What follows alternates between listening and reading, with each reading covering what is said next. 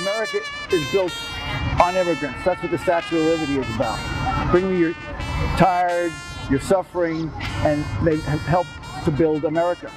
I think he took himself out of the race by saying we're going to send back 11 million immigrants and basically saying that most of them are thieves, criminals, and rapists.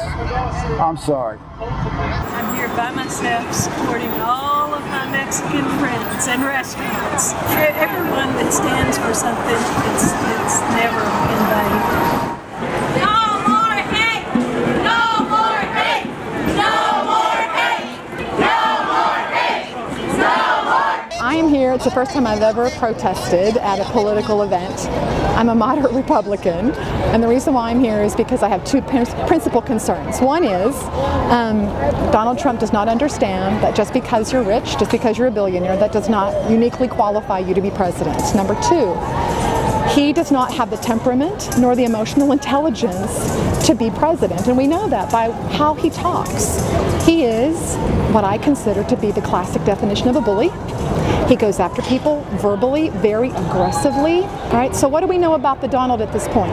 He is, in this order, he's crass, he's cavalier, and he's condescending. And none of those are the qualities that we need to have in a presidential candidate.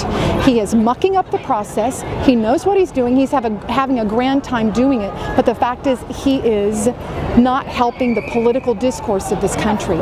We can do better, and I say to my party, we can do better and we must do better.